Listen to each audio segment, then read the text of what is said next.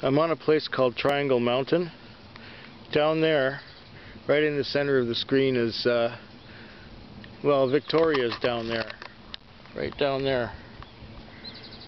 Just beyond the water is Victoria. You can see the little lights down there.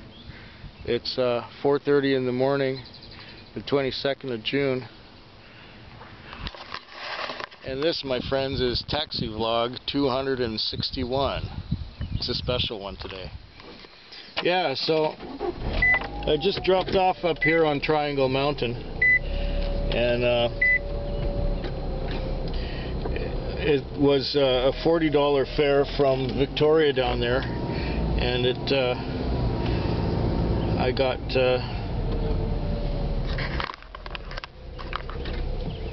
$50 for doing it. I hope this camera's still working. Anyhow, yeah, it's been quite a week. Actually, this morning, after I park this taxi, I'm on vacation. So I usually put these out on Monday morning, talking about, or Monday evening at work, and on Tuesday morning I post these videos. But this one is going to be posted, I guess, Saturday morning. This morning I'm going to put this video together. Now the reason I'm doing that is because I'm going on vacation tomorrow, and so I will not be touching a taxi for at least 2 weeks. And after a 2-week vacation, I don't believe I'm going to be remembering anything like what happened this week at work. Well, Monday I came to work and it was relatively quiet, and I got through the night and made a bit of money. Not great amounts, but I actually on Monday I didn't do too badly. I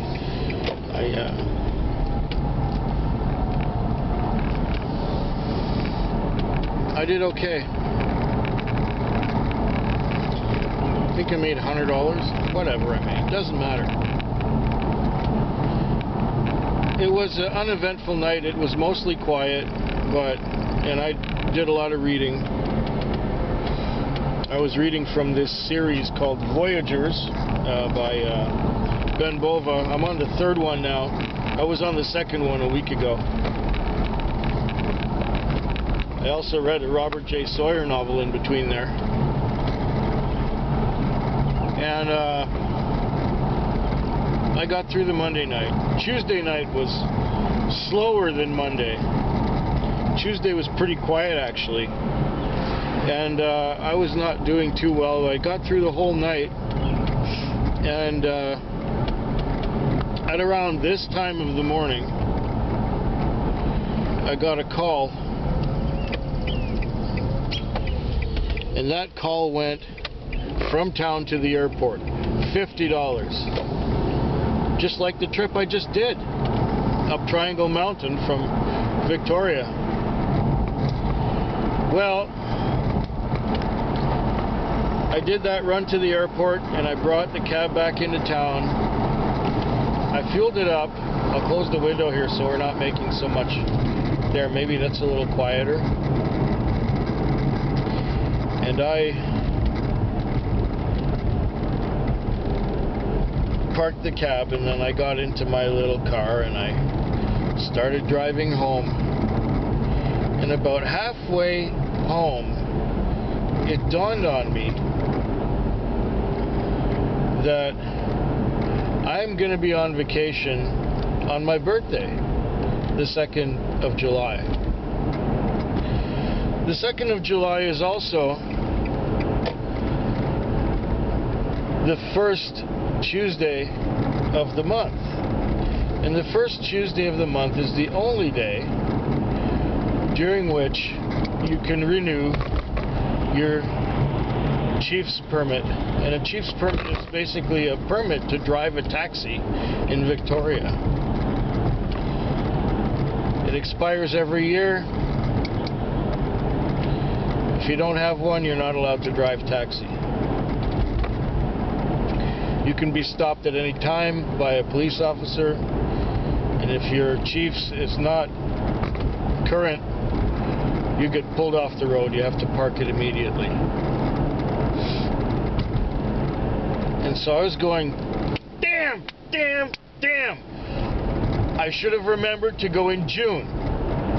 And the funny thing is that every year I go in June, because it's only on the first Tuesday of the month. But I had forgotten. Now, back in 1997, when I took a vacation, it was in summer, just like this, end of June, beginning of July. My dad and I went to Alaska. And I recently posted a video of the photos from that, of some photos from that trip on my other channel, or one of my other channels. I might leave a link to it here. If I forget, it's because I'm real tired. But anyway, during that trip, there was so much to do and so much to arrange and so much to see that I had forgotten to renew my Chiefs before going on the trip. And back then, you could renew it any Tuesday. Any Tuesday of them, any Tuesday. So it was the only time I ever got asked for my Chiefs was after I got back from Alaska, and I had my went through a roadblock, and they asked me for my driver's license and my Chiefs, and my Chiefs was not current.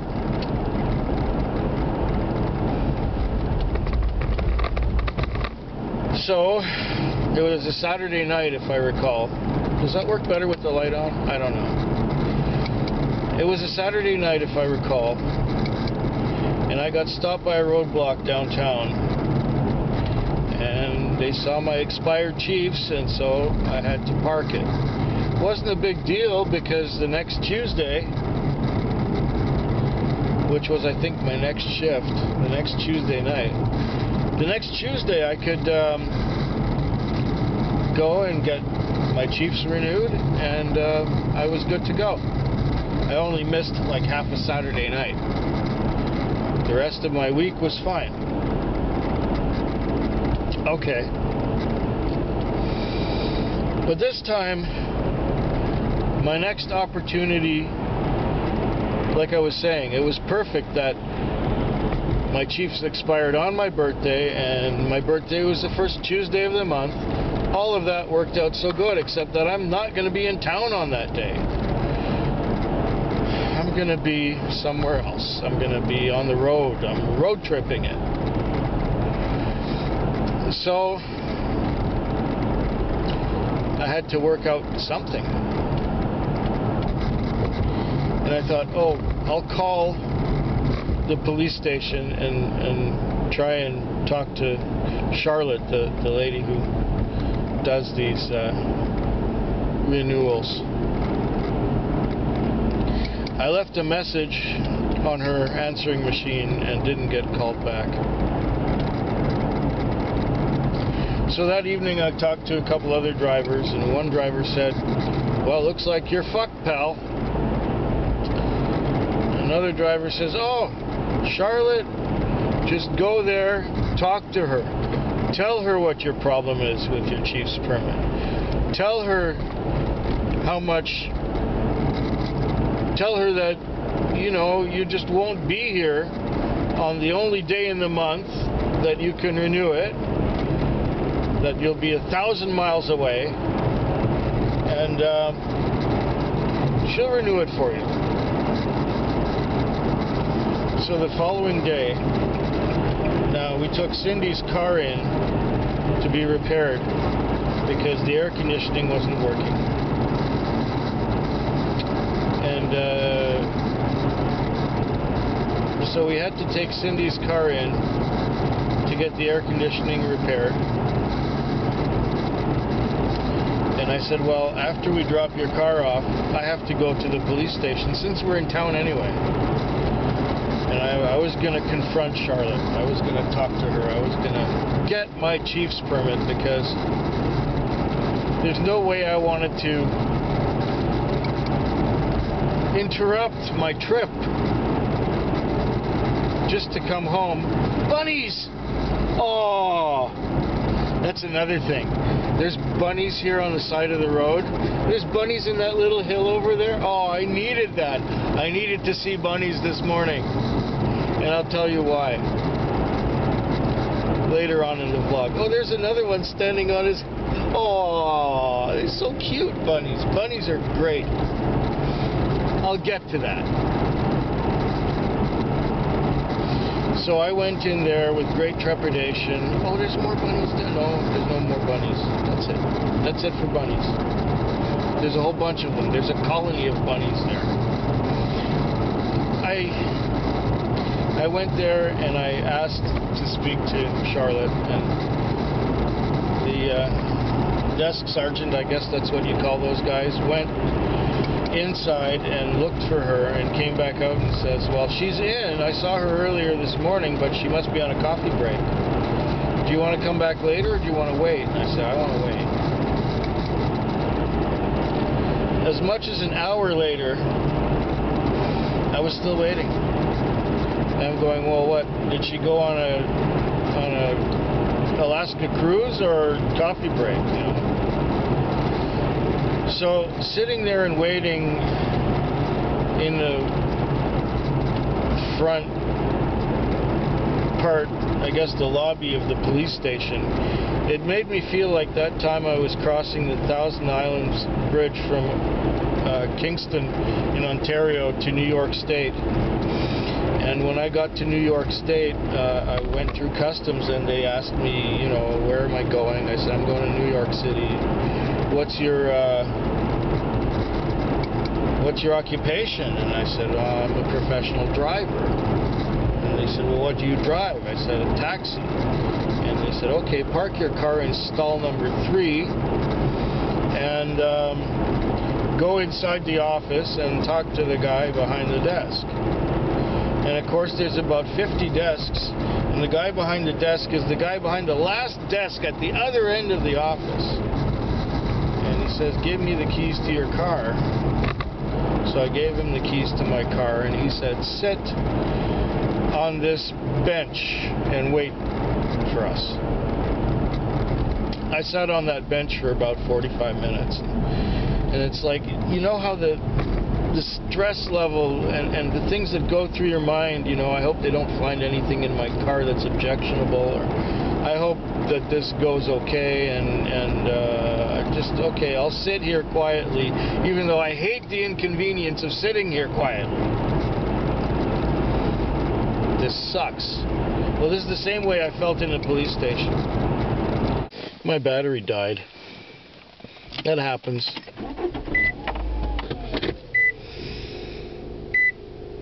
Anyway, finally, I think that's where I was.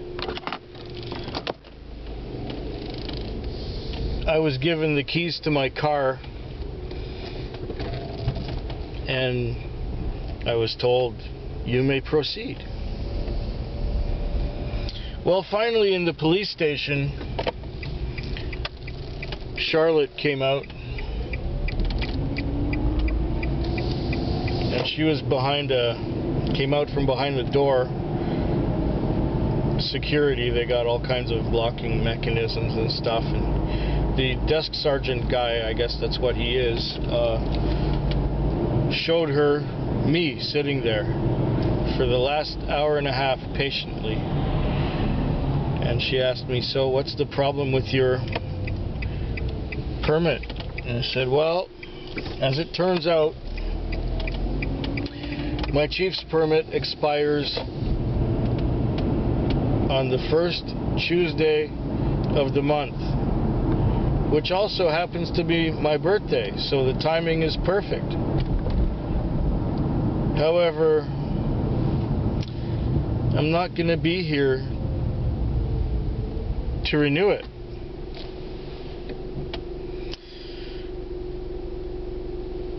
And she asked me, so where will you be? And I said, well, I'm going to be in Alberta on a trip. And she says, well, when are you leaving? I said, on Sunday. Oh, I got a call. And when will you be back? And I said, well, the 7th or 8th of July. So clearly I can't be there. And she said, all right. I'll only do this one time for you. Give me your driver's license, your old Chiefs permit, and $35. And I'll be back. She said, you know, you should have renewed it in August, in June. I said, yes, I know I should have renewed it in June. In fact, I always do renew it in June, so I don't have a missed day. Because the first Tuesday in July, if it's not the 2nd, then I would have no Chiefs permit for some time, and I don't like leaving it. And she said, okay. Anyway, she left. I sat in the chair again for about 25 minutes. Then she came out with my new permit and a receipt and my driver's license. And now she was all smiley and almost flirty, you know, and she's saying, so where are you going? I said, yeah, we'll be going up to Jasper and Barkerville and Pincher Creek and Lethbridge and Moose Jaw and Nelson and Grand Forks and Seattle and all these places. I was relieved now that I had my Chiefs permit on Thursday morning. So Wednesday night I was, of course, I had been on pins and needles the whole night.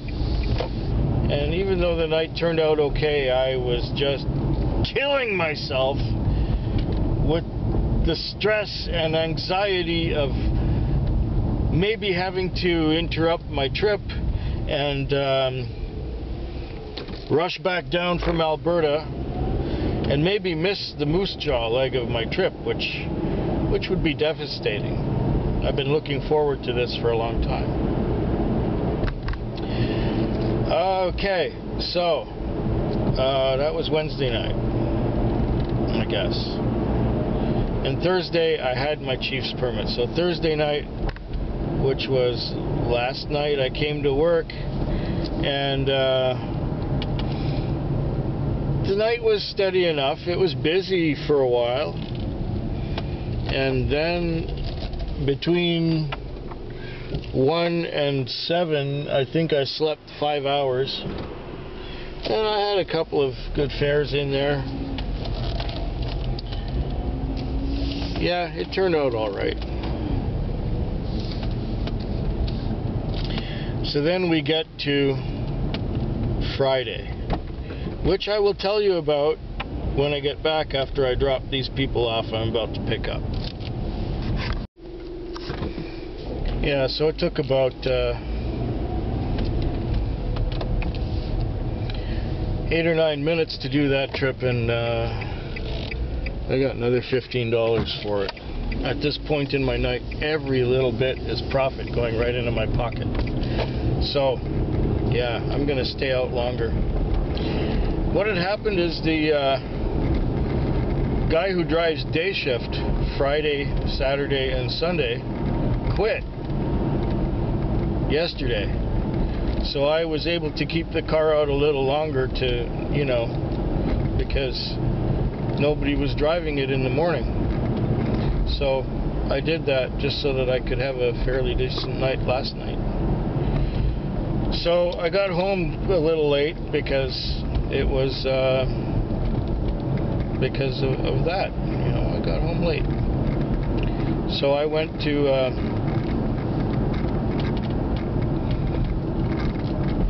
had something to eat, and I went to bed.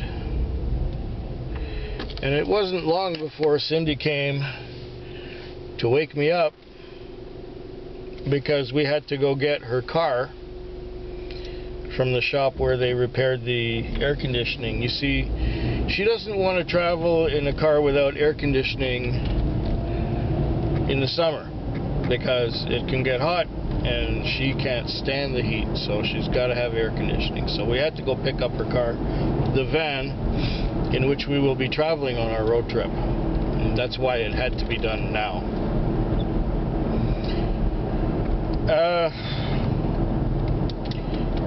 And then she had already packed some things for our rabbits. Now, I mentioned bunnies before. Here's the bunny part. We were having some trouble finding someone to take care of our bunnies while we're out of town. But I asked the cab owner if he would do it. And the reason I asked him was because he had a guinea pig that died 2 or 3 months ago, and he's got 3 little boys, and the little boys love the guinea pig. And I mentioned that we have 2 bunnies, and they, you know, when we were gone on our trip, we need someone to take care of them for us. And he said, yeah, we'd love to. Just got to clear it with the landlord, and it will be okay. Sure enough, he cleared it with the landlord, and everything was fine. In fact, I have some of the bunny gear in the trunk here because we had forgotten to bring it last night. Anyway, here's what happened with the rabbits. The rabbits knew something was up because their cage was on the floor and filled with towels and pet paraphernalia.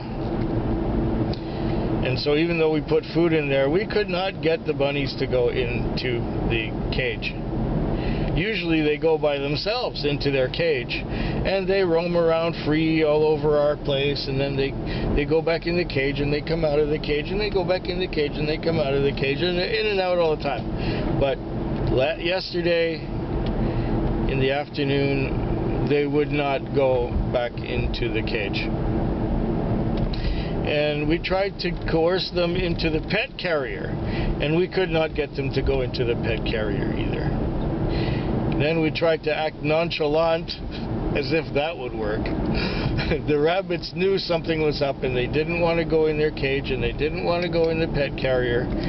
They didn't like either of those places, and they didn't want to go, and we tried harder and harder to get them in there, but nothing was working. We couldn't pick them up and just stuff them in.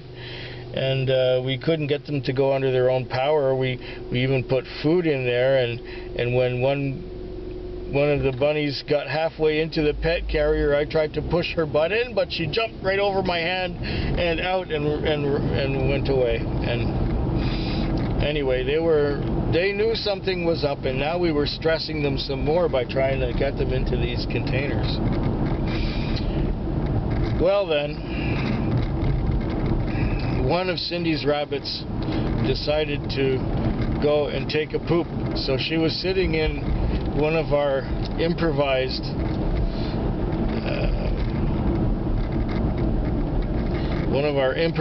litter boxes. And I thought, oh, you're sitting in that litter box so nicely. I just lifted up the whole litter box, and I grabbed the litter box and I held it up about at my eye level so that the bunny wouldn't jump out, because if it's too high they don't jump. So so I held the litter box up like that, and the litter box was small enough to fit right in the gate of the cage. So I put the litter box with the bunny in it in the cage and closed the cage. Okay, bunny in cage. And the other one, well, what we did was we herded her down the hall, and we used a mattress from the bed to make like a V-shaped thing where at the point of the V was where the pet carrier was, so we managed to herd the bunny in with a cardboard box and a mattress and a stick. And so we got her into the pet carrier. So we got the bunnies to the cab owner's place, and man, I'm getting tired now. First it was a battery that was dead. Now it was a SD card that was full, so I had to erase something that was on there, and what I ended up erasing was last week's vlog, which I hadn't erased yet for some strange reason, even though I have 3 copies of it on my computer and on a couple of hard drives.